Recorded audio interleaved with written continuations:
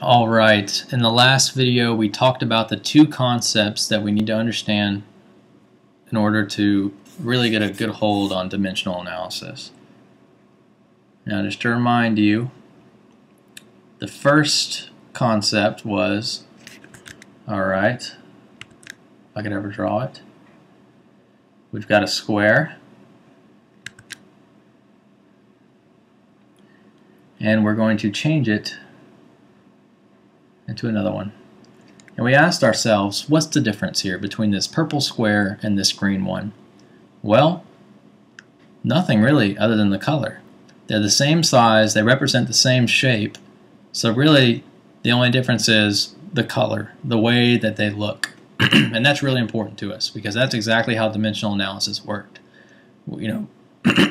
Sorry, we change one quantity into something else that looks different, but it's the same thing. Like we talked about earlier, if I have $1 and my best friend has 100 pennies, I give him my dollar, he gives me the 100 pennies, I still sort of have a dollar, kind of like these two squares. I still sort of have a purple square, except the only difference is my square is now green, or my dollar is now in the form of pennies. So that was the core concept that we focused on. The second thing we focused on was how we can cancel units. Like if we had A times B times C over A times B times C, we remember that anything that we have on top that we also have on bottom will cancel out. So we said, okay, got an A on top, A on bottom, it goes away. B on top, B on bottom, it goes away. C on top, C on bottom, it goes away. So you get the idea. Now I want to start with some examples that are a little bit more advanced than what we did in the first video. And I'd like to start with this problem. Let's say, okay, they give us 20 centimeters and we need to convert these centimeters into, let's say, feet. Let's do that. Alright, so the first thing we do is we write down what we're given. We're given 20 centimeters. We write our multiplication sign and we write this over 1 so that we know that the 20 centimeters are on the top. Because remember, the whole analysis here is that whatever we have on top in terms of units, like centimeters, if we also have the same thing on bottom, we can cancel them out and change them and manipulate them into what we want. If we want to get feet, well, first of all, we know we have to have centimeters down here because centimeters on top will cancel out with centimeters on bottom. But what are we going to change this into? Are we going to change? We want to get this to feet, right? But do we know how many centimeters are in a foot? Do we know this conversion factor? I'm not sure if I know that one, so we're going to have to change them to something else first. Let's go ahead and change these centimeters into inches because I think some of us know this conversion. If you don't, you should. This is a very important conversion. You can use this in all of physics, science, algebra, whatever, any kind of math class you go. This is really important that you remember this. There are 2.54 centimeters in 1 inch. That's really important that you remember this. This is a very, very, very important conversion. Remember, like before, this is a conversion factor. Anything in the brackets has to be an equivalent statement. So there are for every 1 inch we have 2.54 centimeters. Okay, fair enough. So now if I was to type this in my calculator, 20 divided by 2.54, I would get my answer in inches. But we don't want inches, we want feet. So we have to continue and move on. So what are we going to do? Alright, sorry if I can get my colors right. Alright, we have inches up here, we need to get them into feet. So we have inches, now we put the inches down here so that we can, top and bottom canceling. So there's the top one, there's the bottom, we're going to cancel them. Now what do we need to be on top? Feet.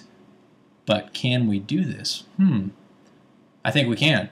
We know that there are 12 inches in 1 foot, right? And that's our conversion factor for this. So when we type this in our calculator, we do it just like this. You do 20 divided by 2.54. Remember that, 2.54 centimeters in 1 inch divided by 12. And when you do this, when you type this in your calculator, 20 divided by 2.54 divided by 12, you get something like this. You get 0.656. 0.656, and this is in units of feet because that's what we're left with, and that would be our answer. Alright, let's see if we can take this to the next level.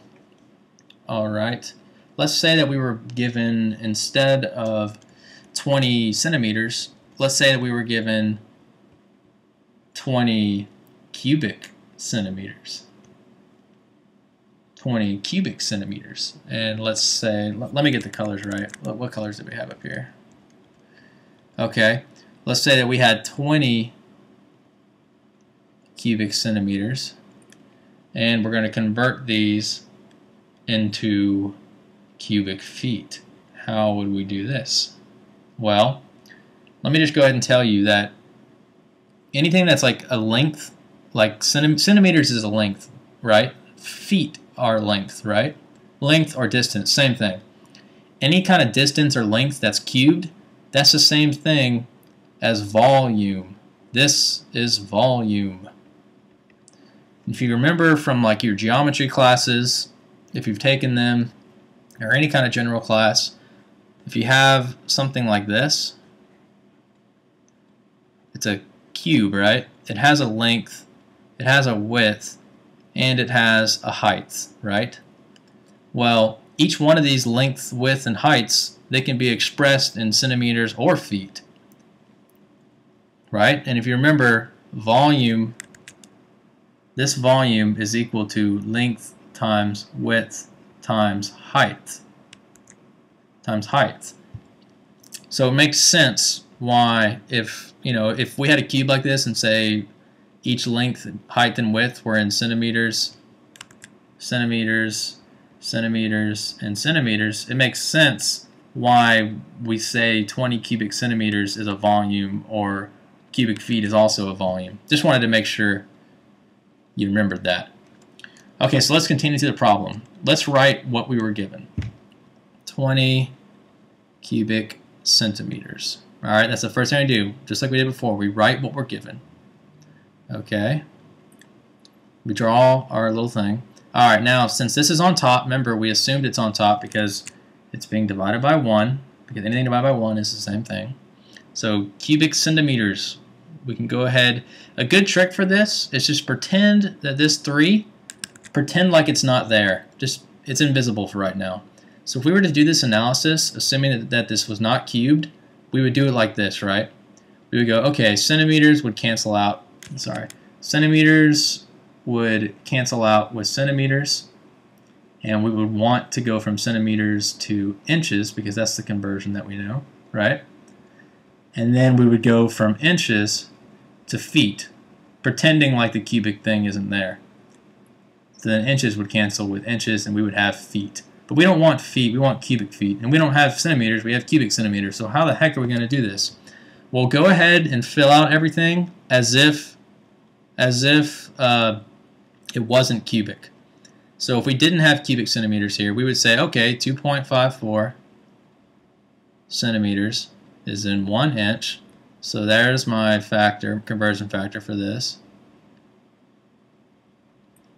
And for this one, same thing. Oh, oops.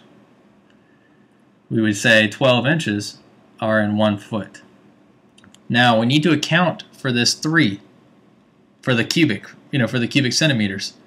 The way we do this, let me go down here and get some more room, is, okay, the trick is, okay, in order for these to cancel, for the cubic centimeters up here to cancel with cubic centimeters down there, we have to cube everything in this area. So you write it like this, 2.54 cubed.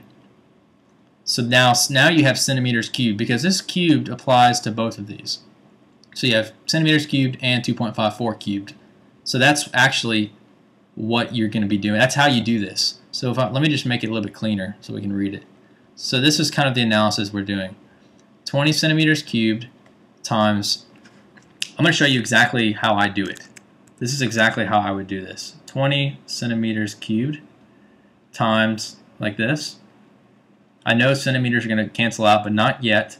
I just go ahead and do it like this to make it easier. Because I'm going from centimeters to inches, and then I'm going from inches to feet. I'm going to have to eventually come back and cube this.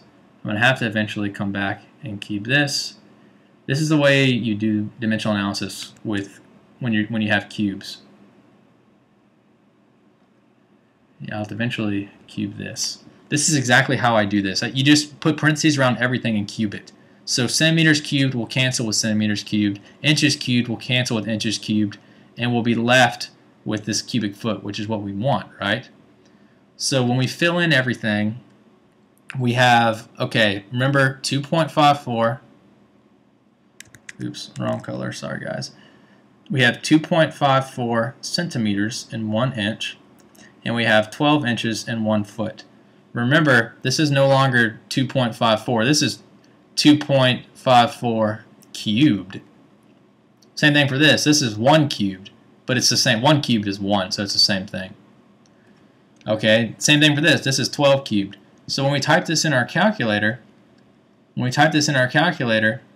will have 20 divided by 2.54 cubed divided by 12 cubed, which is the same thing as 20 divided by 2.54 times 2.54 times 2.54 divided by 12 times 12 times 12. Alright, so now when we type this in our calculator, 20 divided by 2.54 cubed divided by 12 cubed, we should get something around 7.06 cubic feet. Oh, I'm sorry. Very sorry about that. That is 7.06 times 10 to the negative 4 cubic feet, which is a really, really small number. I'm out of time. We will continue this in the next video. See you then.